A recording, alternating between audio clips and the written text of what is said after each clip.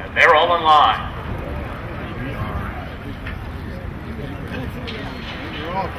And they're off. Pretty even start. He's a big dude, is hustling away from the inside, and Rico Suave is coming after him. Brown Almighty is going to be widest into the turn.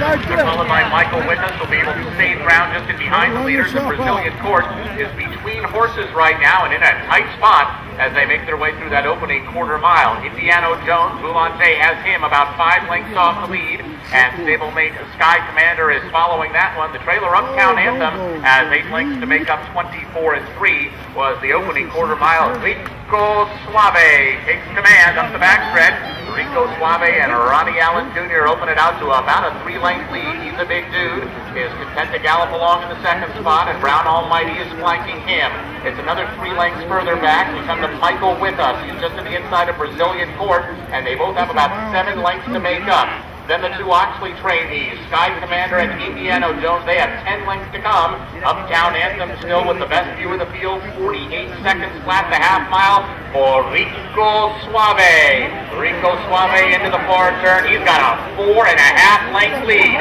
Brown Almighty is now starting to reel in the leader, and he is gaining ground quickly as Rico Suave is coming back to his field. Brown Almighty only a length and a half away, just inside a quarter mile to run. Brazilian Court is in with a shot. Uptown Anthem swinging 5 wide for the drive, and they're across the track into the stretch now. Here comes Brazilian Court outside. Brown Almighty. Michael with us swings into action on the stand side. It's Brazilian Court. Rosario sends him to the lead. Michael with us. Edgar Prado all over him. Brazilian Court. Michael with us. Michael with us. He has just gotten there. Brazilian Court to the inside. Brown Almighty and Indiano Jones. The running time was 1:45. Michael with us. Edgar Prado all over him. Brazilian Court. Michael with us. Michael with us.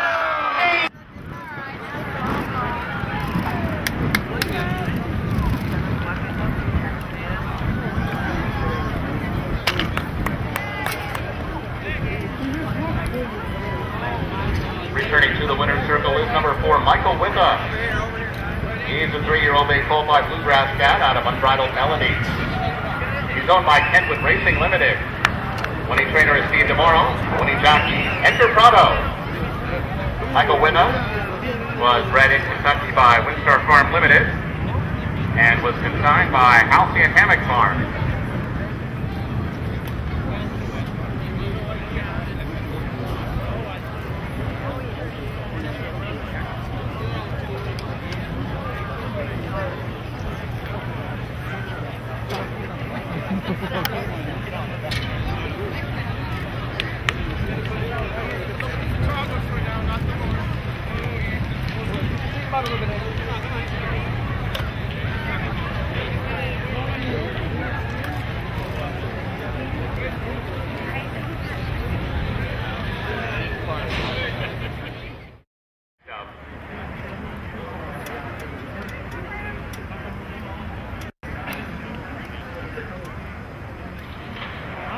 They're off.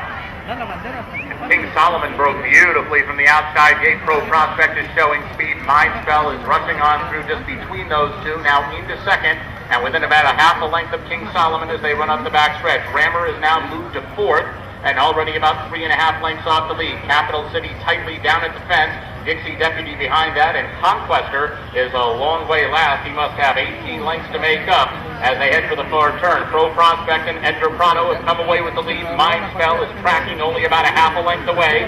King Solomon is now back to 3rd and about 2.5 lengths off the lead. Rammer has 5 lengths to make up. Then it's Dixie Deputy. Capital City not doing enough at this point. Conquester still the trailer, starting to gain momentum, but he's got a lot of work to do as Mindspell goes up and takes over the lead from Pro Prospect at the top of the lane.